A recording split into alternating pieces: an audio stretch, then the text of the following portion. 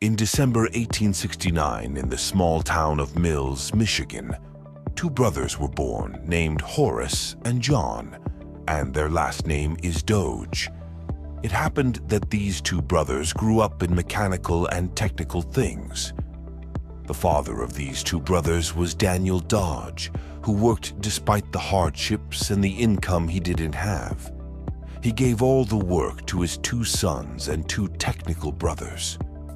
Another task he gave to these two boys was to be loyal to each other and not disrespect each other so that you will be successful. This training of Daniel Dodge made these two brothers get along well. The fact that John was 4 years older than Horace supports it, and the little sister supports her older brother, but the father's business was not prosperous. In this situation in Michigan, no one could be successful unless he was an apothecary, otherwise he would have been doomed. Daniel Dodge would have been lost as well. Looking for another job at that time, there was a law that children should not be hired, so both Daniel and his two sons got a job in an industrial house called Upton Manufacturing, whose main production was steam engines. They don't have, and they have a special interest in these technical works. That's why they follow the technical prodigies of their father's upbringing, which made them also interested in the fact that they learn something. They are busy with work, and when the elder brother turns 21 years old, he comes back and his dad and father say that there is no point in working here because this place is a bombshell. He quits this job and goes to the most advanced industrial city in the world at that time, Detroit, where a basic industrial system was formed. John, because it was Belt's job, he got a lot of work in another steam engine house, and he also got a salary of $16 a week. His little brother stayed with his father, but he told his father that I should go to his father's side. He also agrees and says, "Go. I will go to work in the house of his brother Horace," and he also borrows his little brother's salary, but with a salary of $13 a week. Why? Because he is under 18 years old, everything is fine. It would have progressed on its own, but misfortune caused John to become infected with one of the patients of that time, namely tuberculosis. At that time, those who were suffering from tuberculosis were so disappointed because it kills most patients, but John did not despair and went to the doctor and said that the doctor also has a medicine for me to get well, and he said that it might help you, a medicine called Elixir 130, which was originally a syrup that had 42% alcohol. John also drinks this syrup for several months, and finally, he can control the tuberculosis in his body. He comes out of the hole and falls into the well. He found that his tuberculosis was free, but he had become an alcoholic. Looking for a better job, his income could be higher. In this goal, he met a man named Henry M. Leland, who later became the founder of the Cadillac factory. At this time, Henry M. Leland has an industrial workshop and buys various parts for his Safari, but he is a perfect person. It means that whatever work is supposed to be done, you must know that it will be flawed.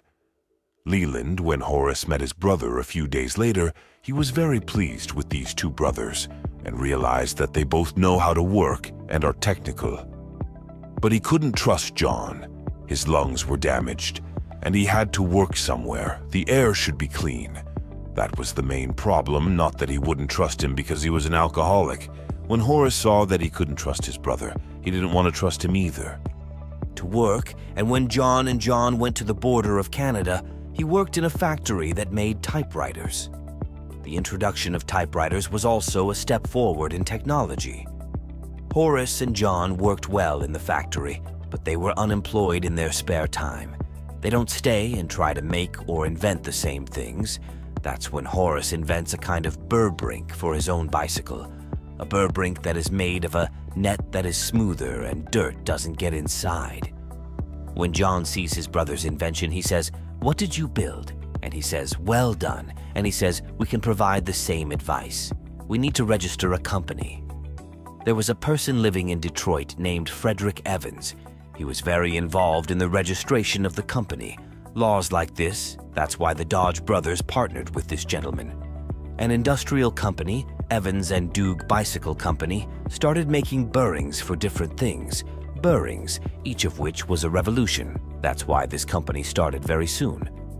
Evans, who was involved in marketing and companies, used to advertise in the whole of America. The two brothers told Evans that we will continue our partnership with you, but we have to go somewhere else. And where does the brothers want to go? These two brothers decided to start their work again from the beginning, that is, from lathe work, and their father also did this. They told Evans that we want to sell our shares in the company. He also said, I will buy.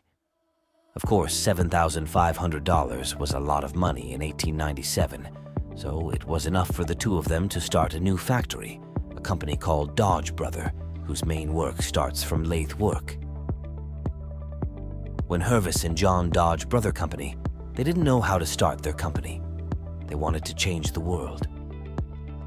These two brothers were so technical that every device entered their factory, and if there was a problem, they could easily find the fault and fix it. This made them very famous in Detroit. Listen to Detroit, which is full of work at home and knows everything about these two brothers, and says that they are busy with any technical work like this, from a normal typewriter to a big bike to a locomotive engine. Until he meets a person named Ransom Olds. The man who owns a car manufacturing company called Olds Motor Works, which later became Olds Mobiles, says to the Dodge brothers, I want a car from you. This man is Olds, who registered the car in his own name in 1901.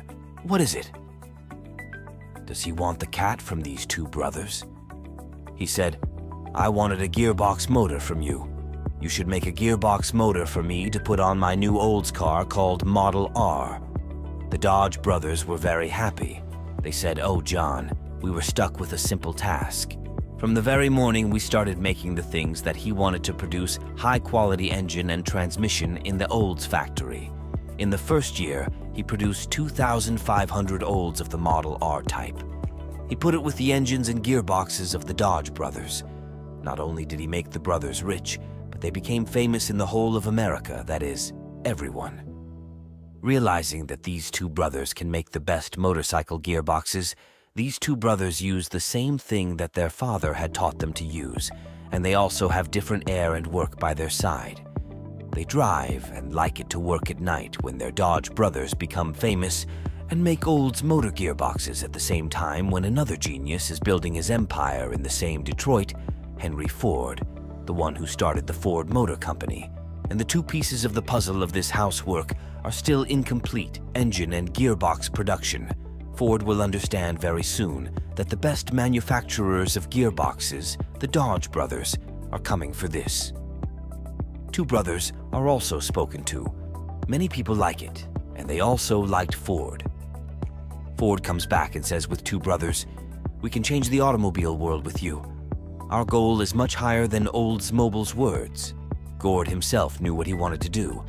He knew that if a car was produced that every normal person would buy, Ford had not yet produced a single car until the time that Mazzacrad was done.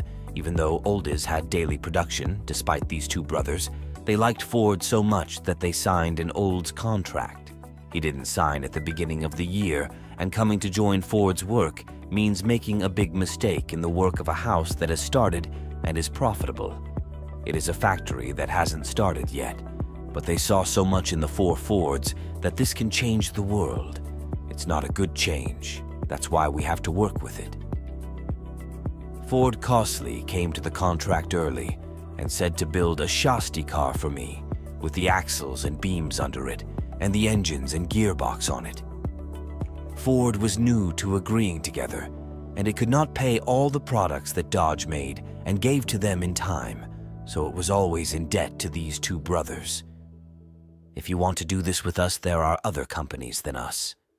Let's give them a box engine, of course. They are not serious because they are not willing to pay Ford. At that time, they owed $7,000 from Ford, so a new idea came to them. They went to Ford and said, "You owe us $7,000. and you owe us $3,000. We offer you that it is possible to pay $10,000 for you and 10% of the Ford company. Ford will be very upset, but nevertheless, he had to accept that 10% of the Ford factory belonged to these brothers.